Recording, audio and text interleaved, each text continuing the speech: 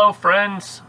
I pray that this finds you well in body and in soul during this continued challenging time that we face.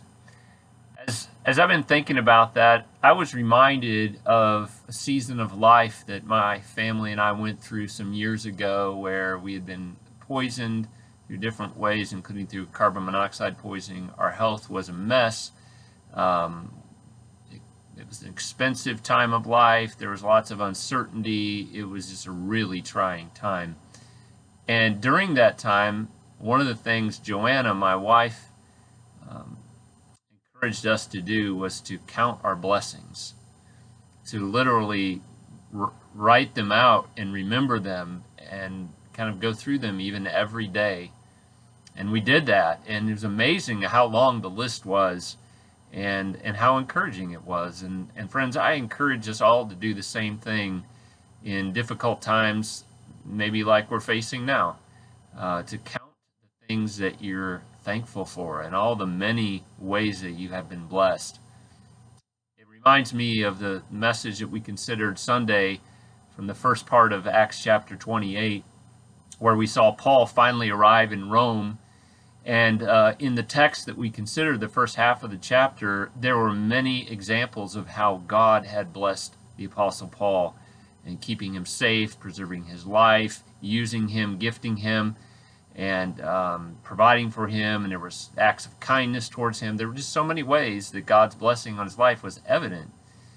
And it's true for us as well.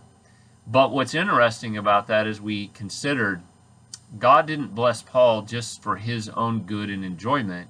He blessed Paul that he might be a blessing to others. And that's the same for us. God has blessed us in many ways, not just for our good and enjoyment, but also that we might bless others. And so, my friends, think about the ways that you have been blessed and then how you can be a blessing to others.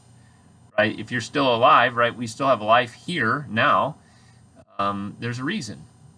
When people say, oh, I've survived this because God wasn't done with me yet, or he had more work for me to do. That's good theology. That's true. And so while we are still here and alive, what does God want us to do in terms of some of the good works that he's prepared in advance for us?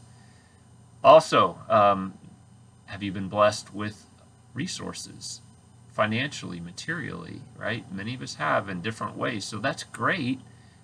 They're meant to be shared. They're meant not only to provide for you and your family's needs, but as you're presented with other opportunities with people in need, you're to share. Blessed to be a blessing, and including getting out the gospel to other people.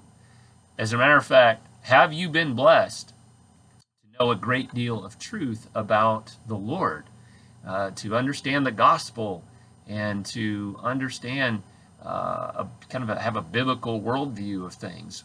That's fantastic. Well, guess what? That's meant to be shared as well.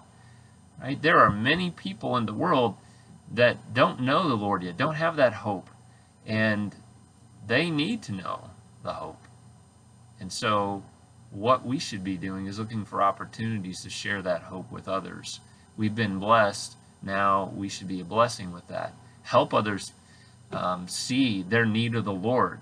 Help them understand how your greatest problem ever has been solved, and you've got the greatest treasure ever in eternal life, and how much more satisfying your life is even now that you have the Lord God Almighty as your constant companion and the leader of your life, and how that there is peace that surpasses understanding, how you no longer fear death, and the many other things that come with knowing the Lord. Have you been blessed with a spiritual gift? Well, if you're in Christ, you definitely have. Use it. Use it to be a blessing to others, regardless of what it is. My friends, we are blessed to be a blessing. In this unique time, let us all count our blessings and then seek to use them to be a blessing to others. My friends, may the Lord bless and keep you. May the Lord make his face shine upon you and give you his peace. Love to you all.